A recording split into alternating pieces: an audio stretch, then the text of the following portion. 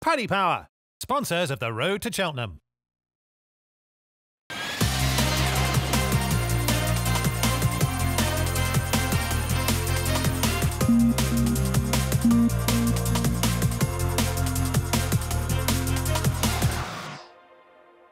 Hi there, you're very welcome indeed to this week's Road to Cheltenham, the big show not too far away now. And as you can see, Ruby Walsh is alongside me, back from his holidays. Ruby, I trust the batteries are well recharged?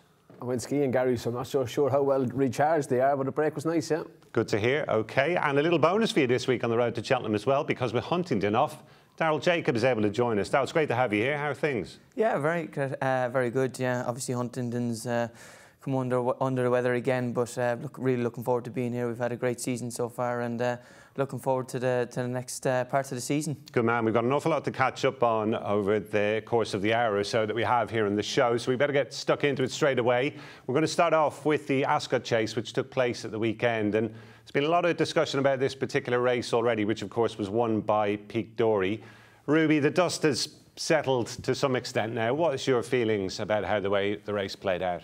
Yeah, look, a lot of people will say Harry Cobden booked out and stole a race early, grand, but that's the history part of it. That's what happened last Saturday. To me, looking at the race from a point of view of going forward, it's the fact that L'Impresse or a High Seigneur at no point could get away from Sailaway.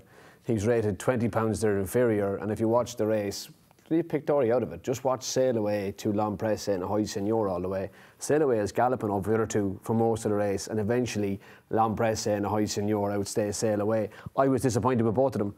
I don't care that they couldn't keep up with Pick Dory. He's more of a 2.5 mile horse than they are. But the fact that they couldn't put their impression on the race over Sailaway, to me, would suggest that they both well underperformed. Pick Dory not going to Cheltenham, he's entry bound. Daryl, what's your feeling about L'Impresse's Gold Cup claims? Have they been damaged at all? Well, it's sort of, I wouldn't say really damaged. I thought L'Impresse was good on his reappearance at Linkfield, and that was a good reappearance, but obviously came up here 2 mile 5 around Ascot. He's obviously a better horse going left-handed rather than right-handed. I think just the worry, and I suppose the other thing is just always that it's always just chipping in, and I think he was just out of his comfort zone from pretty much from the word go. Charlie was always trying to squeeze him in, trying to get him on the bridle. He could never really lay up with Pick Dory the whole way around, and look, I think he'd be a different kettle of fish turn up in March, but you would definitely want for him, I think you'd definitely want plenty soft in the going, just to get him so he can get that rhythm that he has, or find a rhythm. You know, he's not the fastest horse in the world, let's be honest with you, but he just wants that softer ground. And Ruby, Pick Dory paying a handsome compliment to Banbridge, who beat him quite well at Kempton. Have Banbridge's connections missed a trick here, though? He's a ground-dependent horse. Conditions would have been fine for him on Saturday. It was a big race. They've decided to save him till Cheltenham. There's no guarantee the ground will be right there, is there? No, there's not. But I suppose you're looking at it two ways. Banbridge, first run of the season was at Kempton. You pull out that quick again to go to Ascot. It definitely backfired on L'Impresse, pulling out of Linkfield, going to Ascot. He looked a flatter, more lethargic horse at Ascot. So after your first run, more horses need a little bit longer to recover. So I can see why Banbridge's connections have gone the way they're going. 2.5 miles suits him. Does he go then from Cheltenham to Liverpool for 2.5? He probably does, and there's 3 big races that he's capable of winning. OK, that was the big race at Ascot on Saturday, won by Pick Dory. Taking it back a week prior to that, and we saw Shishkin have his prep race for the Cheltenham Gold Cup at Newbury in the Denman Chase, and again, it was another one that kind of divided opinion a little bit. Daryl, what were your thoughts on it? Personally, I thought it was pretty satisfactory from him. Yeah, he got the job done, didn't he?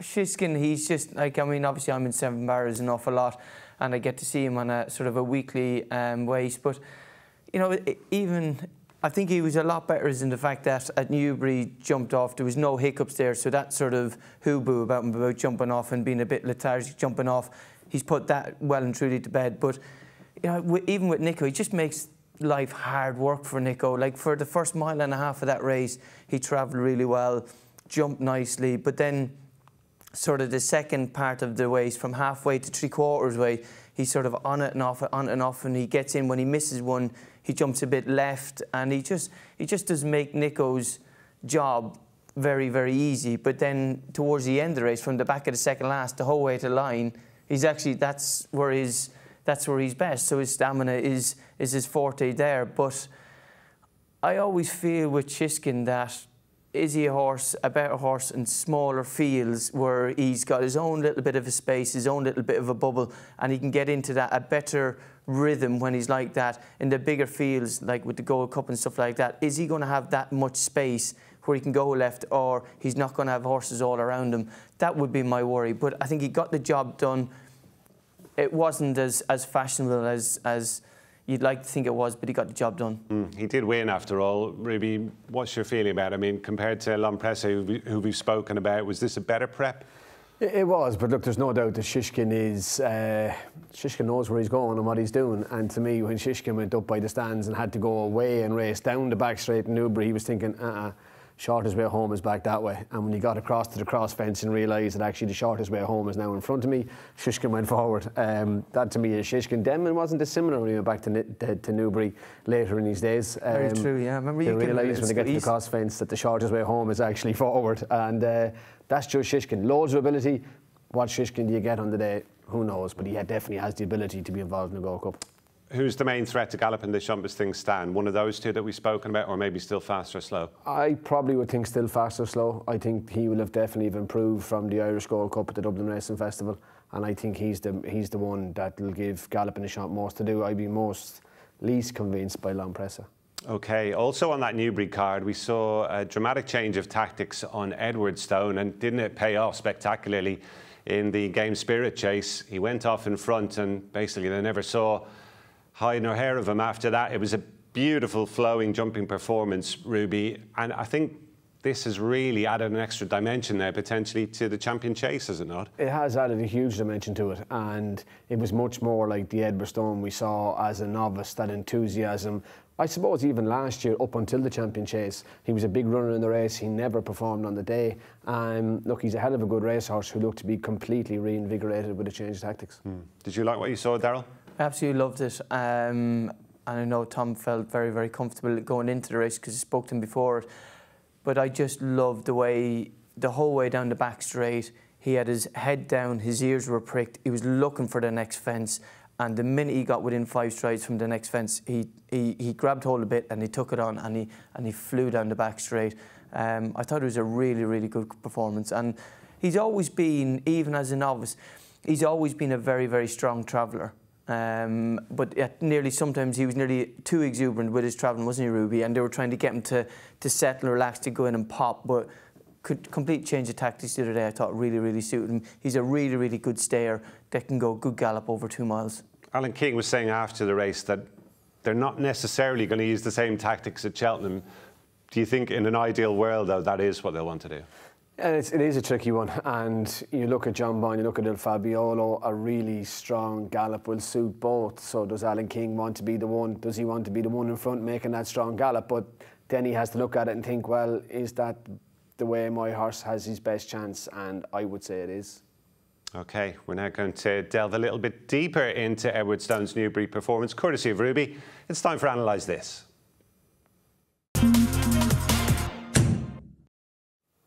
So for Analyse This week, we're going to have a look at exactly what Edwardstone did at Newbury. Unfortunately, we don't have the pictures of Newbury anymore, so we're going to have to do this through data and figures, and we have compiled the big three in the Champion Chase, all of their data. So John Bon, El Fabiolo and Edwardstone, and we'll start at the top with John Bon. Now, to me, you have to discount his Clarence House run.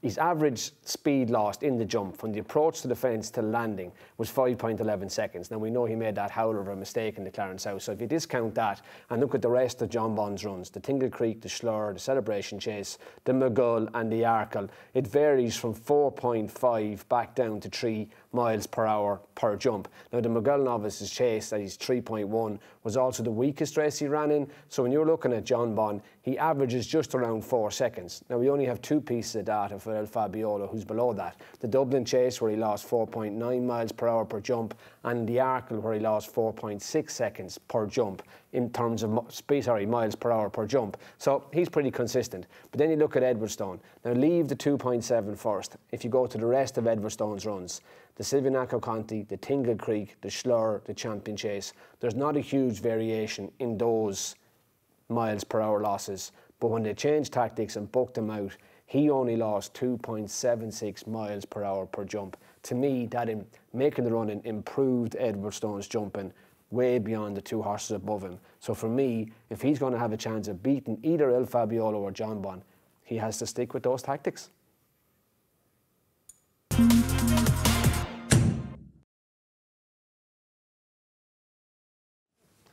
Right then, plenty of food for thought there, Daryl. I guess the figures seem to back up what the eyes told us on the day. Would that be fair? Yeah, most definitely. I mean, you know, Edwardstone, the jumping speed in the 2.76 miles, you know, it's just really is mind-boggling, some of the data now that you get nowadays, and I just think it all brings it in with him, with Edwardstone doing what he did at the Games of Spirit. I think actually the Champion Chase is going to be a really, really good contest. It's going to be really intriguing to see how they play their cards now with Edwardstone. John Bon, obviously John Bon likes to, his best sort of form is being out there, being in his own little bubble and not being claustrophobic, and you know, and then you've got El Fabiolo that can potentially just sit in behind him and let them two get on with the race in front of him. So I think it really, really is open to be a really fascinating Champion Chase. You're obviously part of the El Fabiolo camp. Has there been much discussion since Edwardstone's win at Newbury with the guys? Yeah, look, we're always in conversations about every horse, but look, we're very, very happy with El Fabiolo. Paul was delighted with him at Leopardstown, and you know, we know for a fact that, you know, once it comes to Cheltenham, we'll hopefully improve from Dublin to Cheltenham in March, and like you say, I think it's going to be a really fascinating race, and it's a race I'm really looking forward to seeing. Now, we did ask you guys to send in some questions via the social channels for Daryl, and the first one actually relates to El Fabiolo, indirectly, I suppose, because Harry Mohan, I'm not going to read out that handle, there's too many numbers in it, but Harry wants to know, Daryl, outside of El Fabiolo, what is Isaac Swed and Simon Munir, the double green as they're known, their best chance of a winner at the festival, do you think? I suppose we've got a few there going there with plenty of chances. I suppose the obvious one is Reading Tommy Wrong. He won the Lawlers at Naas. He's obviously in the 2.5 and the 3 mile as well. So obviously no discussions of which races actually he's going to run in yet. But I mean, he'd obviously have to go to whatever race that he runs in. He'd obviously have to go there with a very lively chance. And I suppose if you want to throw in Batman de Jurek in the Boodles, Fred Winter, I suppose he's coming there. He had a really nice run at Dublin the last day. He's coming in there, and he could be a really nice horse. And I suppose we've got another way as well in the Supreme, Mr. Gift. So we've got some plenty of chances going there, please God. With any of those that you know you're definitely riding yet, or is it too early? Unfortunately not. No, I'm sitting on the fence of this one. Okay, good stuff. Well, that's our look at some of the action over the past couple of weeks there as far as the chases are concerned. When we come back, we'll be talking about the Grand National, the weights for which were released this week.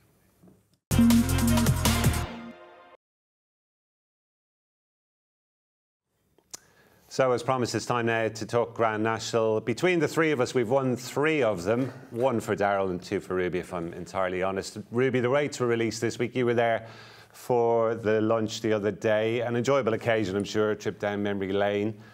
How are you feeling about this year's race now? Obviously, we've got to get Cheltenham out of the way before then, but are you excited about the Grand National still? The Grand National always excites me. I think it's a wonderful race. Look, there's been changes to the start time, where the first fence is, number of runners in the race.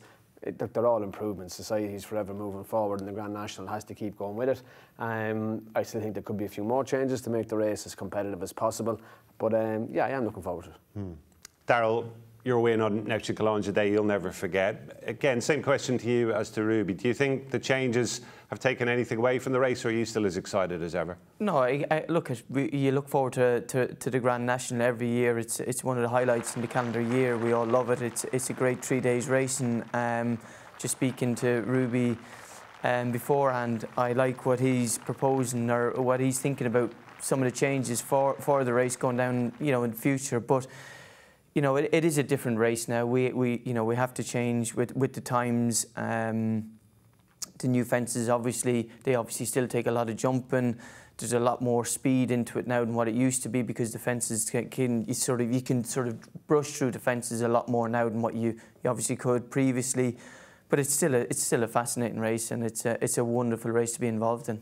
And things have changed a little bit in terms of the handicapping of the race these days. Obviously, in Phil Smith's era, he had a bit of licence to tinker a little bit with the weights. There's not so much of that anymore, Ruby, although obviously the Irish connection to the Irish horses will have been in the dark to some extent about how much they were going to be raised. Does that, I suppose, take away a little bit of the suspense of the occasion of the weights coming out? Yeah, it probably does a little bit. You know, Martin Greenwood, it probably doesn't do as much to it as Phil Smith used to. I don't know what the entry factor ever was, but Martin doesn't seem to think it's too much anyway. And they pretty much are what you would expect. He had his own take on how good or ordinary race the King George was, and therefore he rated Hewitt the way he did, and that's what set the weights. So I think it's interesting. Look, 34 runners, it is 6 less. I would, as Daryl was saying, I'd love to see the 34 horses in the best form at the start, more so than the 34 highest rated. But look, there are changes that can be made in time. Here are the weights then. We'll show you the top 30 in the list. And obviously, Irish horses dominate this. I think it's something like, if they all ran the top 34 as things stand, there'd only be 7, maybe 8 home-trained runners, which is pretty staggering. But Daryl, is there a standout for you looking down through these at this stage? Well, obviously you've got Corrick Rambler. He's still got in there at a nice tidy weight, and obviously you got Vanillier as well. Last year he had 10 stone 6. This year he's got 10 stone 8. He's 7 pounds better off with Corrick Rambler this year. I think he's the one looking at it and speaking to Sean. His whole season has been geared around towards the national here. So he's going to be a very, very interesting player come today. Now, we've got a couple of tweets in on this as well. First of them is from Mark S. Jacobs _ladder 71, I think it is. You'd have to think Vanillier would go well off a £4 higher mark than when he was second last year. Not over-raced since, and his races this year clearly point to his campaign, all being a prep geared towards Aintree. Daryl's just spoken about him. Ruby's due to run in the Bobby Joe Chase, I think, at Fairyhouse the weekend. He was second in that last year. There's not much doubt he's been laid out for Aintree again. It looked the obvious thing after last year. Where is he on your shortlist? Is he one of the players? He is a big player, but why did he get himself so far back last year? That's my fear with him as well. And it still stands for this year for him too. He is a ponderous jumper. He's a bit careful, and he got himself into an awful position last year. He could do the very same again this year. Next one comes in from Peter Lawson at Kiddockside Lad, and Peter says, going to struggle to beat Corrick Rambler again off that mark. Probably had a lot in hand last year. He is that type of horse, Daryl, isn't he? He just seems to do the bare minimum when he gets to the front. Won at Cheltenham before Aintree last year. He is due to run in the Gold Cup beforehand. He's going to be involved again, surely, though, isn't he, with a clear run? Yeah, and you know what? I can actually see him playing a big part in the Gold Cup too, just the way the race or the nature of the Gold Cup. He's one of the horses there that Derek can just sneak around halfway, 3/4 way back. He loves coming past horses. He's like a little cat when it comes to jumping. I remember watching him over the first 5 or 6. Derek's initial plan was to ride him halfway, 3/4 way back in the Grand National last year, and he actually found himself in a very, very handy position down the inside. And I love the way he actually, for not an overly big horse, I just love the way he went around there and measured every single fence. You know, he never missed a beat around there the whole way. And like you say, off 11 stone 2, he's got a really nice racing weight in it, and I can guarantee he'll be thereabouts come the end of the race again. He probably actually nearly hit the front a little bit too soon, didn't he? The last year, and he sort of idled in front. I would say possibly. But look at, he's, like you say, he's obviously keeping a little bit up his sleeve, and just the way the race, the nature of the race, it's ideal for this horse. Now, we did have a couple of Grand National trials took place at the weekend, but in truth, they're probably more likely to be relevant to the Irish Grand National at Fairyhouse on Easter Monday than Aintree this time around. We'll have a look at the Haydock Grand National trial first of all, which produced an Irish winner in the shape of Yeah Man. What a season Gavin Cromwell has had with his cross-channel Raiders.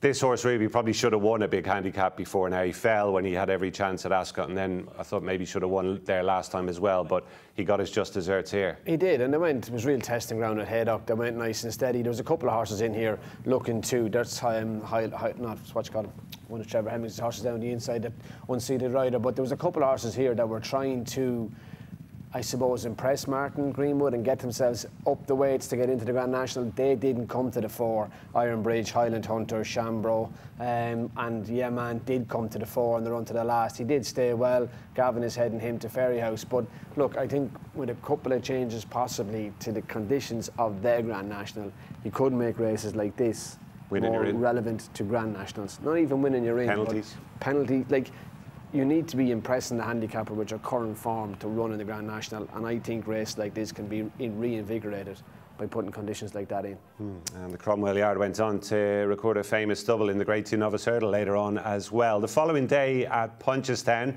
we had their Grand National trial. Gordon Elliott continued his excellent recent run in this race. I think it's 5 out of the last 7 he might have won now. Victory went to Where It All Began under Jack Kennedy, who I think has won the race 3 times now.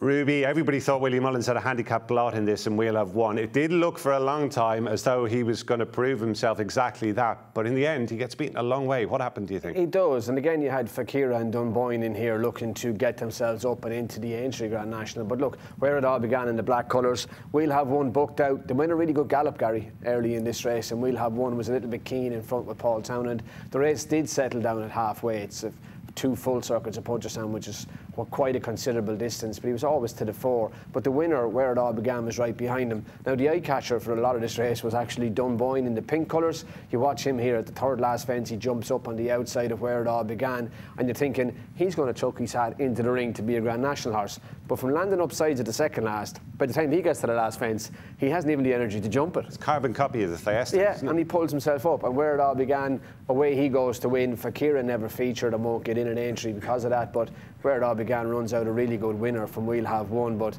Dunboyne was the disappointment. I suppose if you're looking at him as an entry horse, he just capitulated.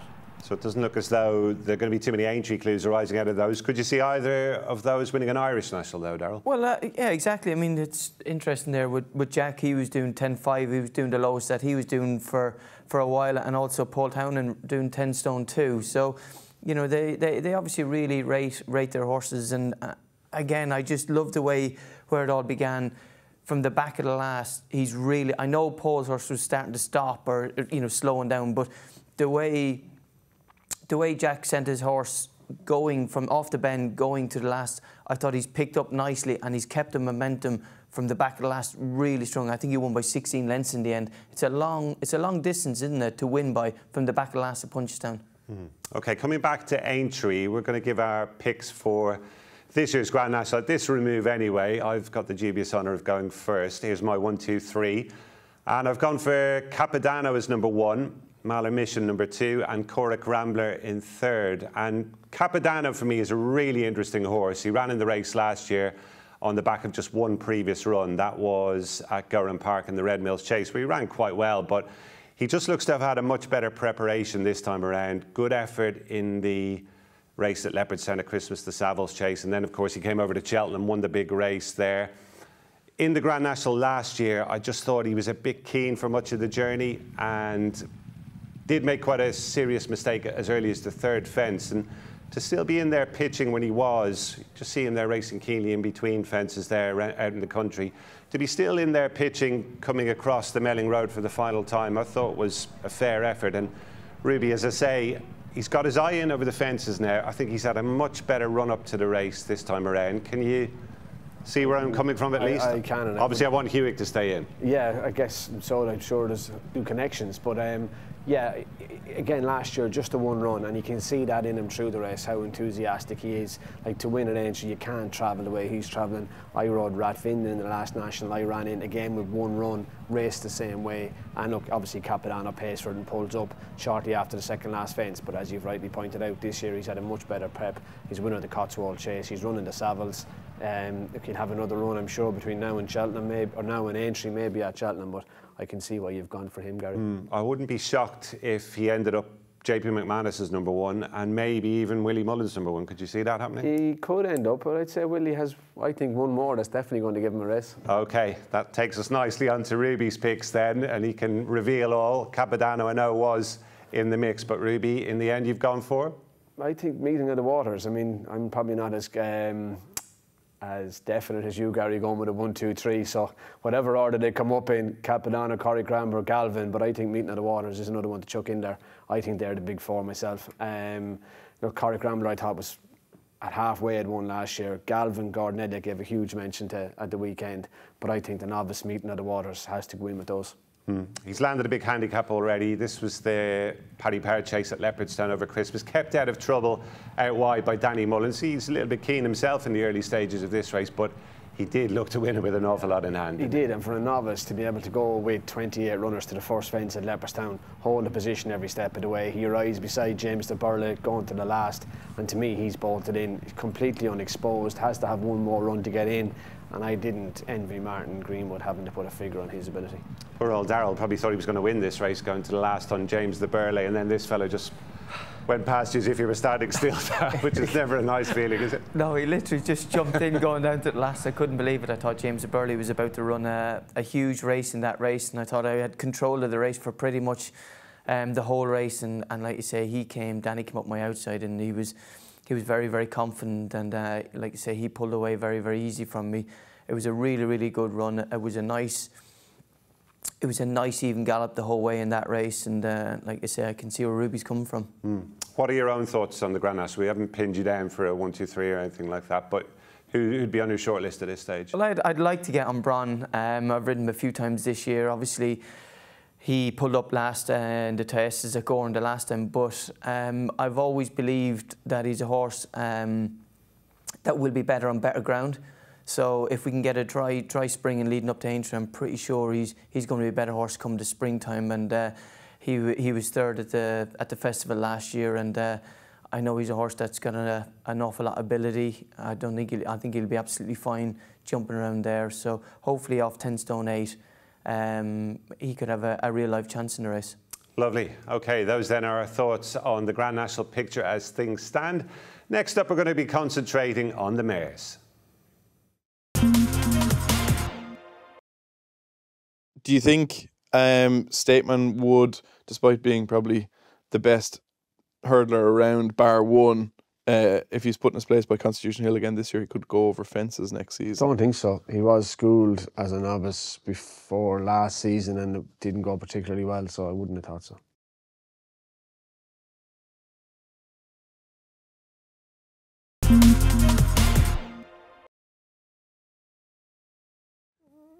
Turning our attention then to the Mares division, both over fences and hurdles, and we're going to go back to last Saturday week in the Opera Hat Mares Chase at Naas. Opera Hat, one of the great performers from the 90s, and this year's edition of her memorial race was won by Allegory Devassi, Ruby, getting the better of Riviere de Tel, who's actually come out and run again in the meantime, finished second to St Sam in the Red Mills Chase at Gowran Park. But a little bit of a change of tactics with Allegory Devassi this day. Yeah, and a change in trip as well, Gary. Massacada on Stee, Riviera de Tel, silent approach down the inside. Now watch second fence. Allegory Devassi almost jumps into the car park with Paul Townend.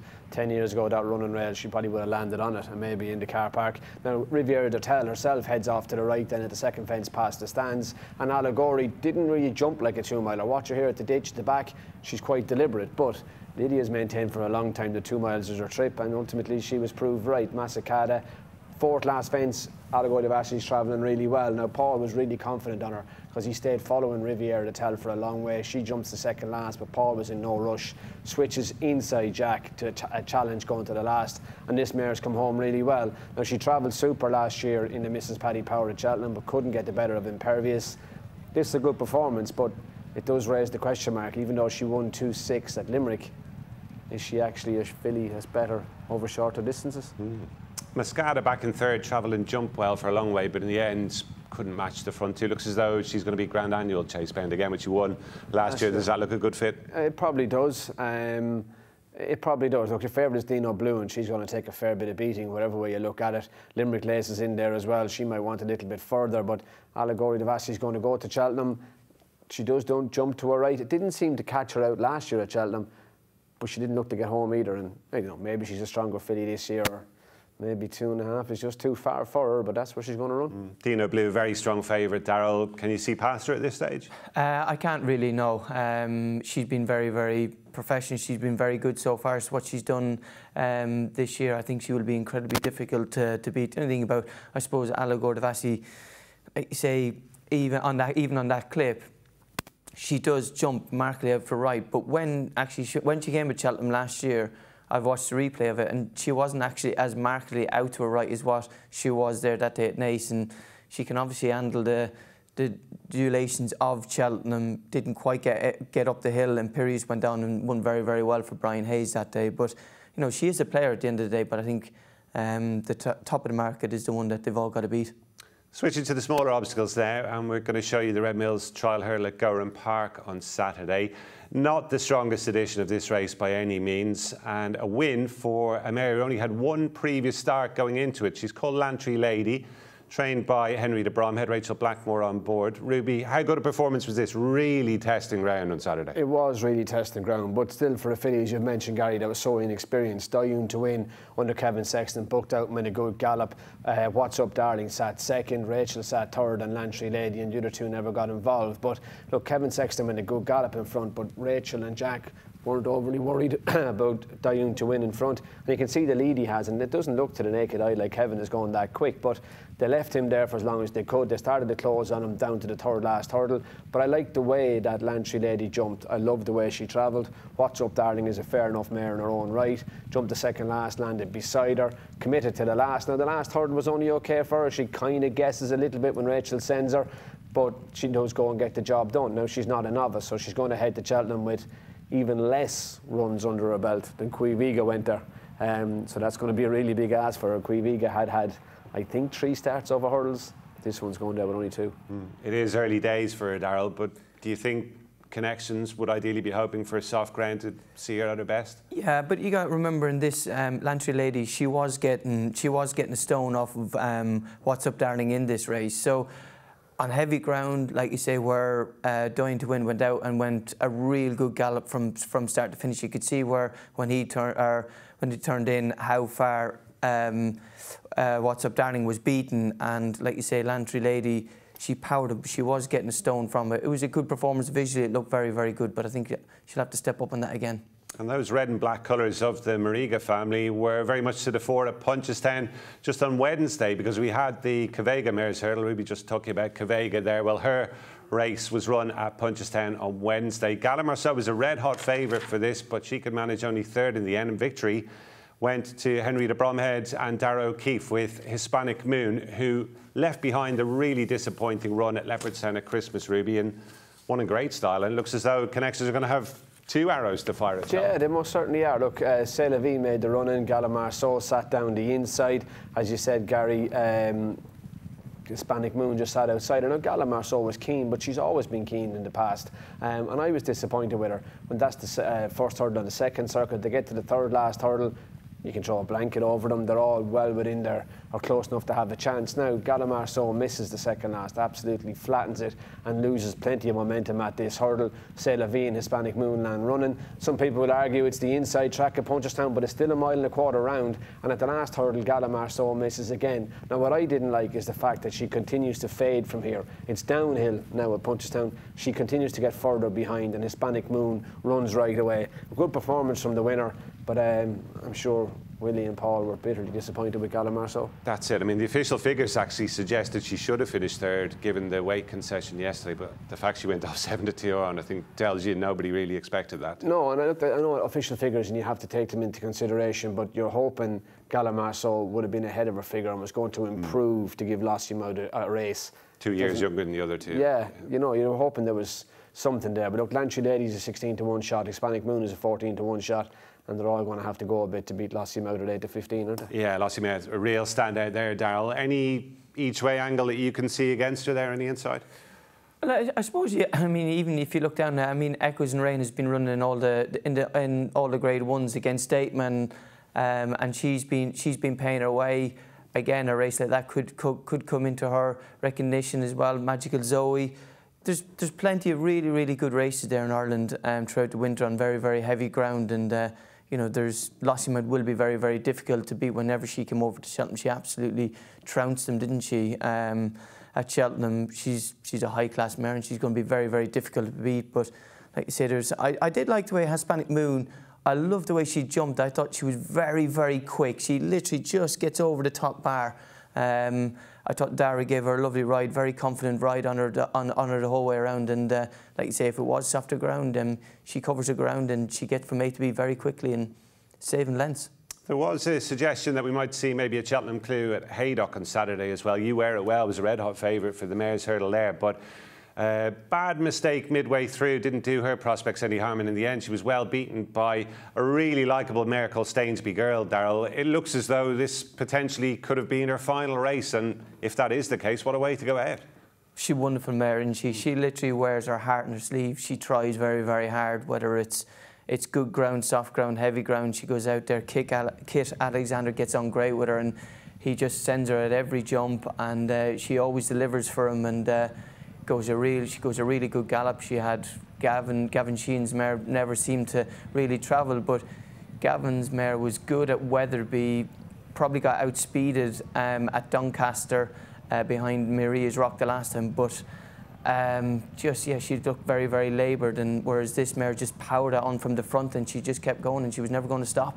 We saw the mistake of You Wear It Well there, Ruby. It was a pretty shuddering error, but would you have already been worried at that stage? I would have been. And look, we watched two fillies maybe put themselves into the picture in Lantry Lady and Hispanic Moon. I think you watched one last Saturday take herself out of the picture in You Wear It Well.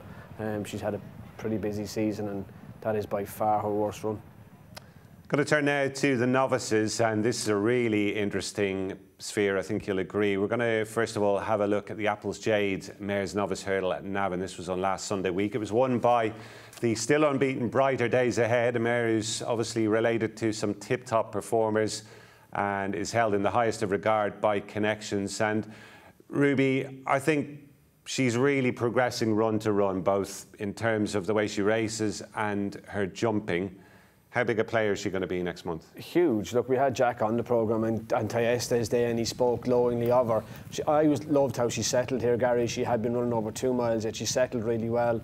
Obviously ridden a bit wide, but Jigginstown liked the horses ridden that way. She jumped really slickly. I thought it was a much better jumping performance than at Down Royal, but then again, she was going 5 furlongs further and going considerably slower, so you would expect her to jump the way she jumped.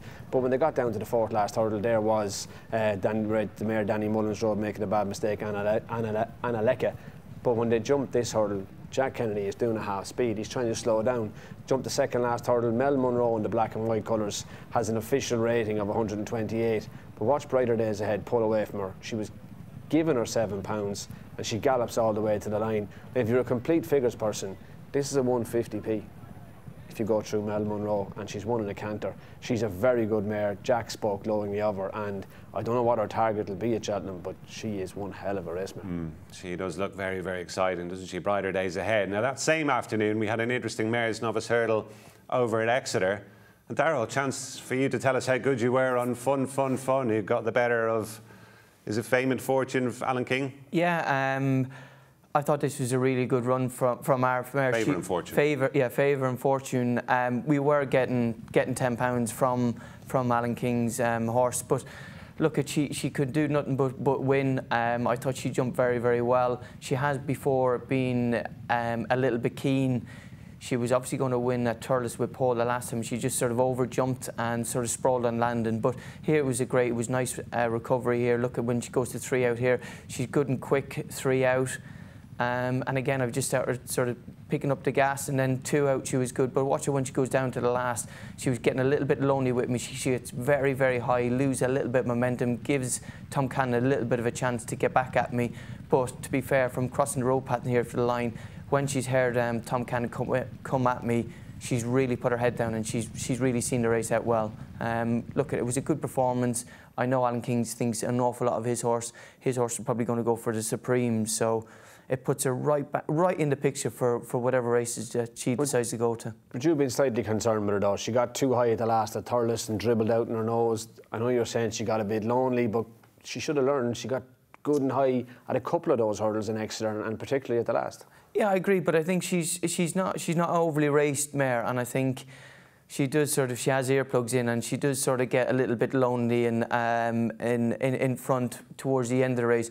But I think the more she settles, the more racing that she gets, I think you'll be able to eventually, we'll be able to ride her slightly different tactics then, and I think she'll be seen to better effect from that. Yeah, that extra race, an open novice hurdle, I should have said, and as Daryl pointed out, their favourite in fortune could well be Supreme Bound. Here's the betting for the Ryanair Mares Novice Hurdle then, in light of recent events. Brighter Days Ahead has gone to the top of the market now at 2-1. She's been shortening up since the Navan win. Jade de Grugy at 9-4. Dice at Enos 7-2, who will be receiving weight from the top two. Fun at 8. Golden Ace 9. 10 Queen's Gamble.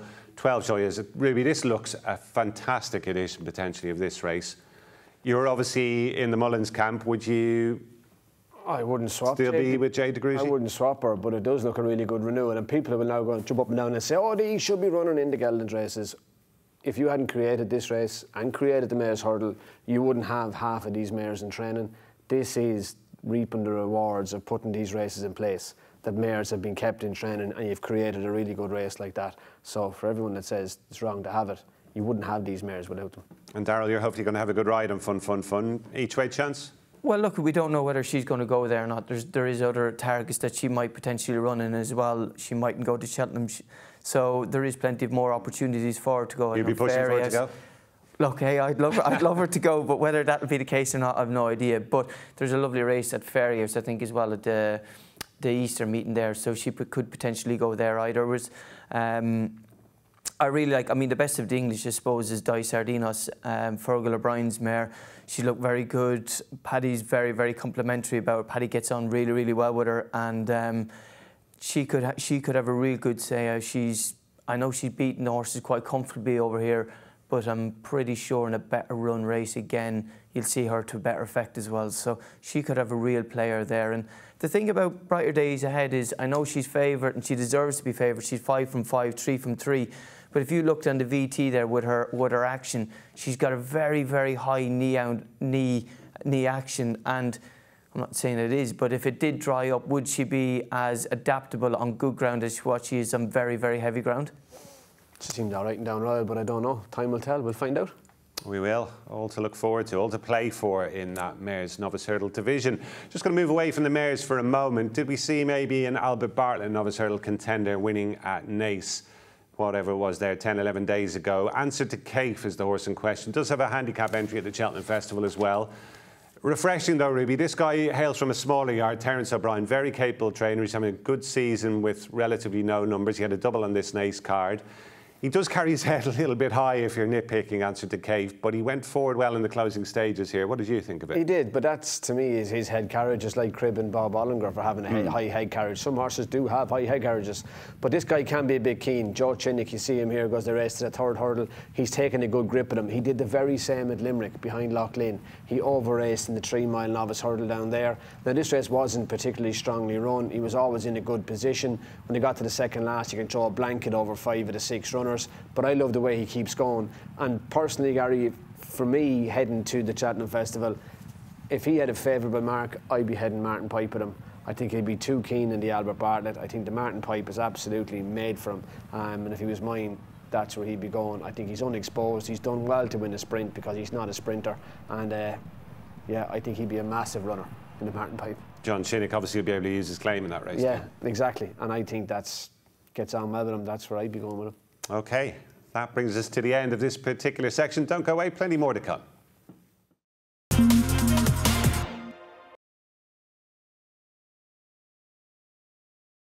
Welcome back to this week's Road to Cheltenham. We're going back now once again to Navan, their card on the 11th of February. We're going to take a closer look at the Boyne Hurdle. This was won by Hidden Valley Lake, who was reverting to the smaller obstacles after falling in a beginner's chase at the same venue earlier on in the season. He runs out a pretty impressive winner here, ultimately, continuing the excellent campaign being enjoyed by owners Rob Corr. Ruby.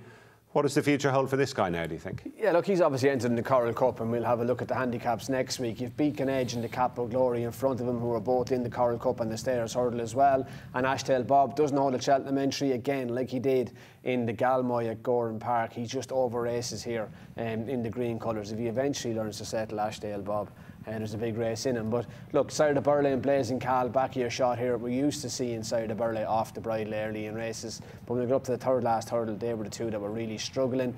Again, you're talking, I can't see any of these having a massive impact on the stayers hurdle, probably more Coral Cup horses, Hidden Valley Lake, Beacon Edge and the Cap of Glory in the blue cap, but the one to take out of it is actually in the red cap, and that's Galvin. To me, this was some trial for the Grand National. Hidden Valley Lake quickens away to the last for Daryl Jacob and jumps it well. Beacon Edge and the Cap of Glory keep at it. Not so much, not sure how much they have in hand, but I know if that was my Grand National horse, I'd be fairly happy with how he ran there. It was fairly eye-catching, wasn't it? Just to go back to Sire Burley, last year's winner, of course, of the Stayers Hurdle. He went in under the radar 12 months ago. He's probably going to be doing it again. Doesn't sound as though you necessarily see history repeating itself, do you? No, and I could see him going to Cheltenham and running okay. Maybe being a force at entry or back at Punchestown, but I think Stayers Hurdle horses need a bit more mileage under their belt than he has. Just last Saturday, we saw another good performance in the staying hurling division of middle to staying distances. This came from Botox Ha in the Rendlesham hurdle. Gary Moore's having a fantastic time of things as well just now. Botox Ha running a wide margin winner. Mightn't have been the best edition ever of this race, Daryl, but very, very difficult to knock what this guy did. Well, look, you can only beat what's there in front of you. They went a really good gallop, a nice good gallop in this. Butch, obviously, setting the fractions. I mean, he's rated 141. The thing about Botox Haas is they got racing plenty and early enough, going down towards when they jumped the last down hurdle. They got plenty racing early enough. Caelan was quite happy to send him on quite a long way out. That was a career best for him off 152. I still think he's got to improve. He's better at the heavier ground, the better he is. But he has got a bit of a patchy sort of a record to himself, hasn't he? So he's not one there that you would go there and you'd be absolutely thinking, you know, he's just got a patchy record from my liking. I like consistency. Yeah, I'm not sure Cheltenham's going to be on the cards for him. Ruby, you wanted to highlight Sands rushing there. Yeah, he doesn't jump like a hurdler. He is a chaser. I thought he ran well until he tipped up in last year's Gold Cup. That was his first run in a long time, and I think he made a satisfactory return to the track. But look, if you got a deluge in Cheltenham on the Thursday morning, Botox Ha will handle real heavy ground that some horses won't.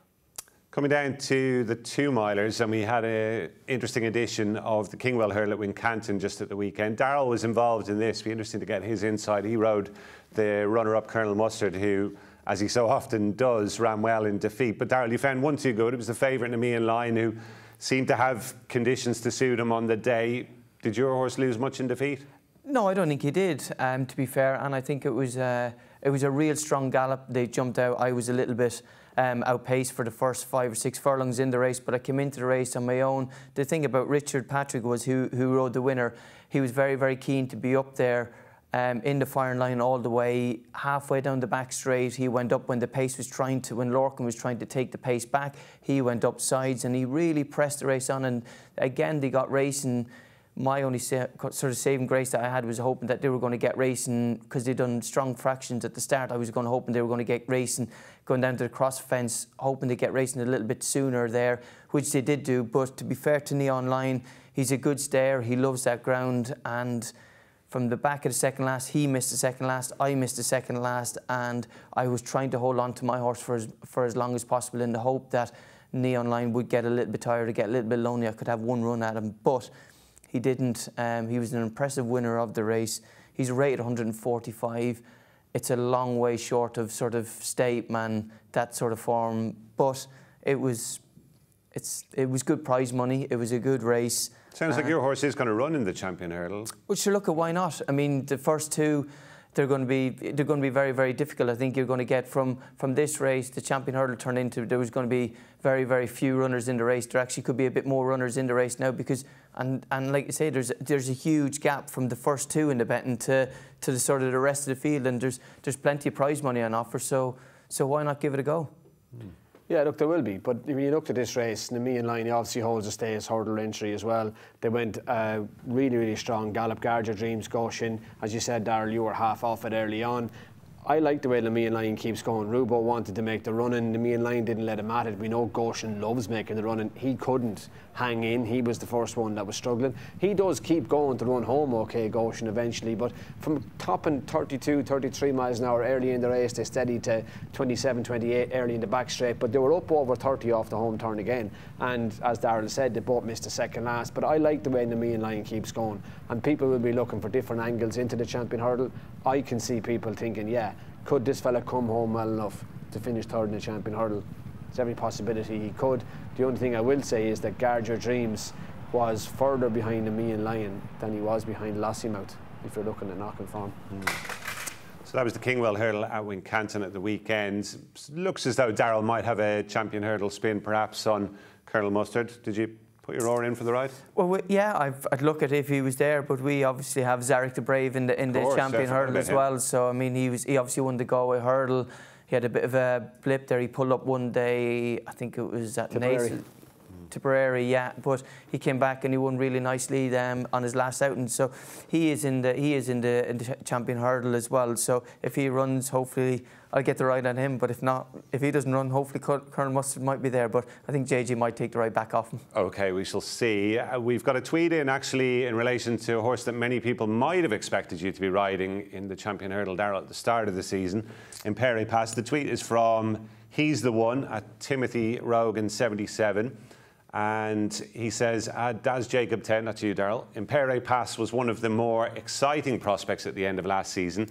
Can you offer insight into the team's thinking of going 2 mile hurling when, in his opinion, that is, he always looked like a 2.5 mile chaser? And is that the plan now? Well, it's obviously not the plan right now, but presumably next season. That was always the plan. We were going to try and see whether we could make. Plenty of horses have won the 2.5 mile at Cheltenham, have come back and have been champion hurdle type of horses. He won very, very well at Cheltenham and he showed a lot of speed there. So it was the obvious thing to come back and see if he was a champion hurdle horse or not. And the first day I sat in behind Paul and Stateman. And we went a real good gallop, and Paul basically out-sprinted me from the back of the second last to the last, and from the last line.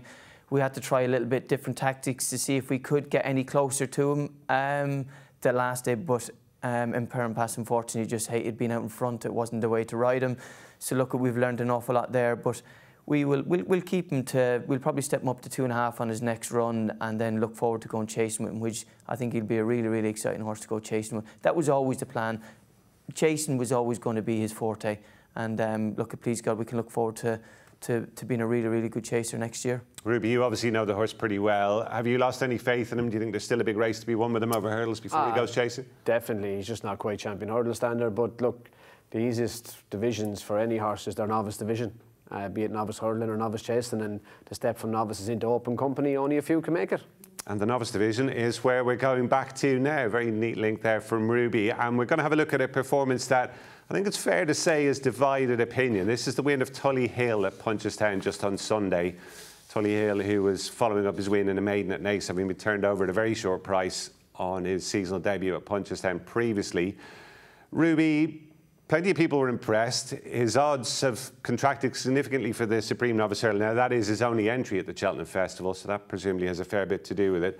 What's your feeling about it? Because his jumping was a little bit better, but I think there's still a bit of room for improvement, isn't there? Yeah, I agree, Gary. And look, the best way to watch this is look at Paul Townend's blue cap to Mark Walsh's white cap behind him. First hurdle, not very much difference. Now, the second hurdle, watch, Tullyhill backs off, he's slow in the air. Look at the white cap. It's no sooner off the ground than it's back on the ground. Blue cap again here, Tullyhill jams on. You're waiting for him to gallop away from it. He doesn't. Now, round the curl to this hurdle, it's good. So 1 good, 2 ordinary, 1 good again.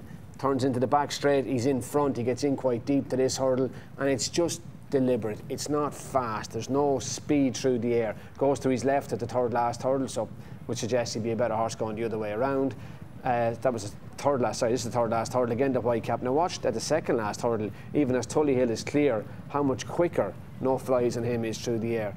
You would love to see Tullyhill be faster from takeoff to landing. When he leaves the ground, he seems to stall. He slows on the way in, stalls in the air and doesn't land with a massive amount of momentum. And the data backs it up. It was obvious to the eye, to me watching it. I think you were were talking about it earlier, but when you watch him, the average speed lost at every hurdle for Tullyhill is 5.18 miles per hour. He doesn't even land galloping because it takes him 1.75 seconds to regain his speed, whereas No Flies and him in the white cap was only losing 2.28 miles per hour and was back up to speed in 0.83 of a seconds. It is a worry for him. He only has an entry in the Supreme. Maybe being more competitive will help him. Maybe going left-handed will help him. But to me, he's a careful, ponderous jumper, and that's just his style. The runner-up for me was maybe Value for finishing a bit closer as well. He made a mistake at the last after being steadied into it. What are the chances of Tullihill's jumping improving as much as you'd like between now and Cheltenham, Ruby, realistically?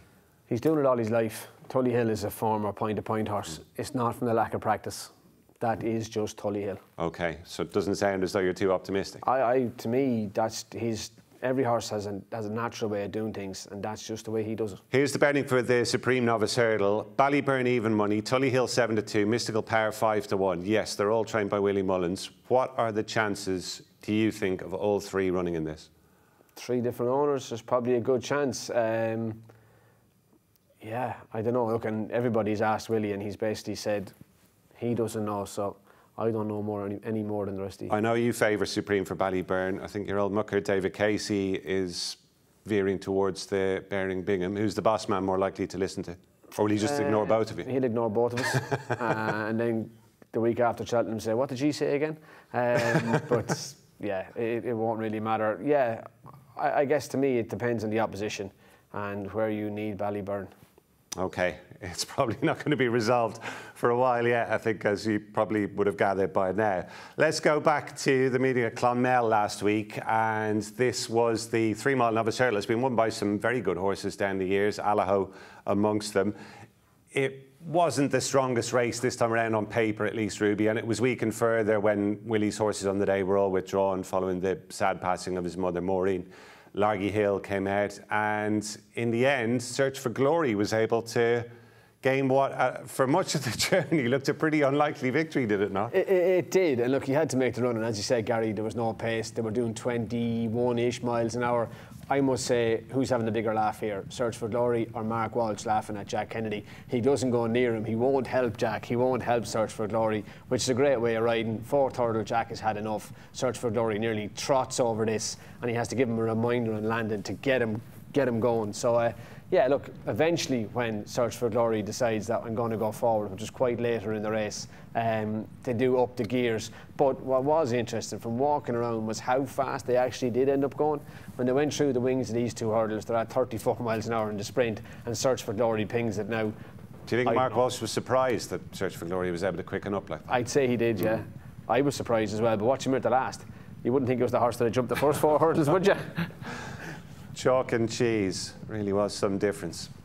It really was. So I don't know. Is he a Bearing Bingham or an Alba Bartlett horse? I'm not sure. Yeah, were you impressed by that one, Daryl?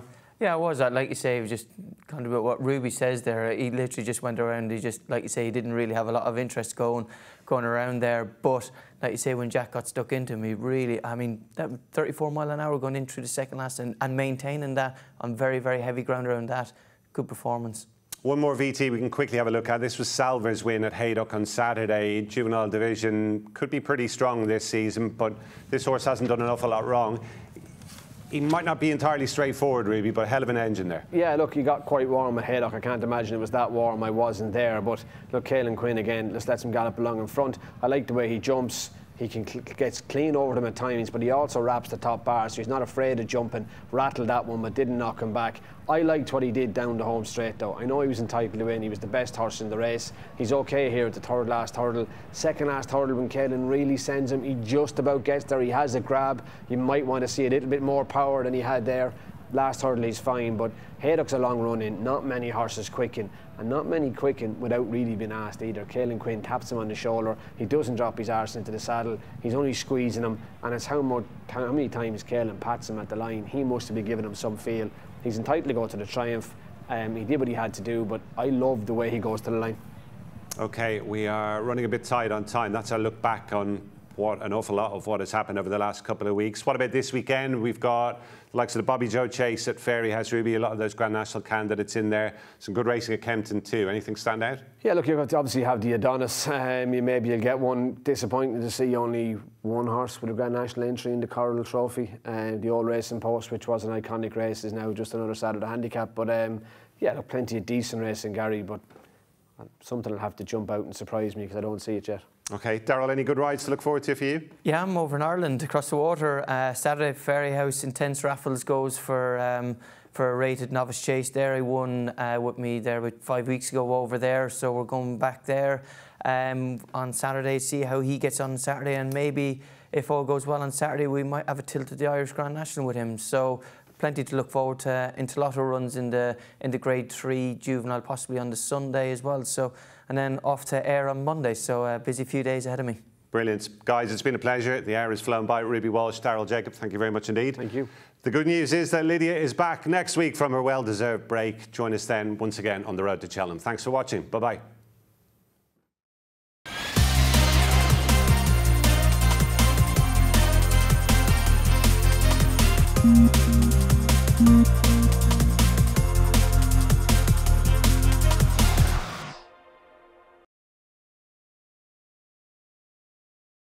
Paddy Power, sponsors of the road to Cheltenham.